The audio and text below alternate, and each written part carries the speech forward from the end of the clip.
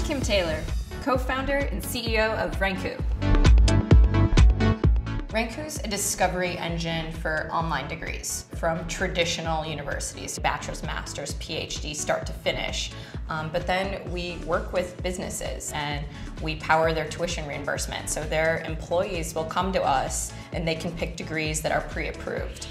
How did you come up with the idea for this? I had the original idea in 2009. Everyone told me it was a really silly idea. The schools would never go online. It would dilute their brand. I basically just studied the industry for years, and then finally I felt like 2013 was the right time. How did you get from idea to what you are now? I reconnected with a childhood friend who also worked in the education space, who then became my co-founder. I had the wireframes done at the time and showed them to her, and she just looked at me and said, "If you ever do this, I will quit my job." Under a month later, she quit her job, and we started the company. So we built our prototype in 10 days. How did you do that? Completely bootstrapped the first version of the product.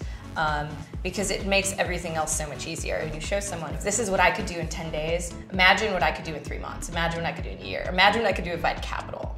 What is the thing that surprised you the most about the education system or about education in general? We have a crisis in education in America. College degrees, they need to be cheaper, and they need to be more aligned with the labor market, and we need to close the skills gap, and we have a way to do that. All these schools were putting courses online, but it was really difficult to put the whole degree online.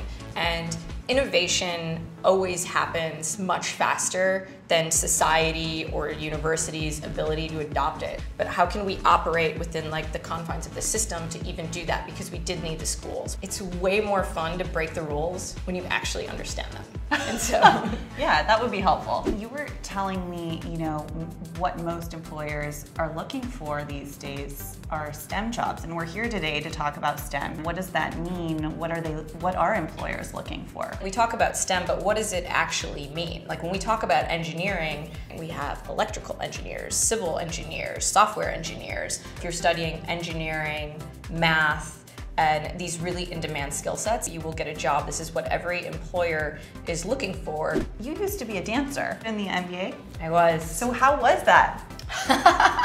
You know what? It was one of the most fun things I've ever done and that I'm most proud of. I was a freshman in college and I was dancing for the Milwaukee Bucks. Right around this time, there was this up-and-coming internet entrepreneur named Mark Cuban that had just sold his company to Yahoo and just bought a basketball team.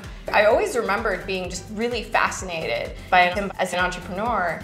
Sure enough, that was my last year dancing. And now you saw this great entrepreneur, and now you are a great entrepreneur. I know you brought something to show us.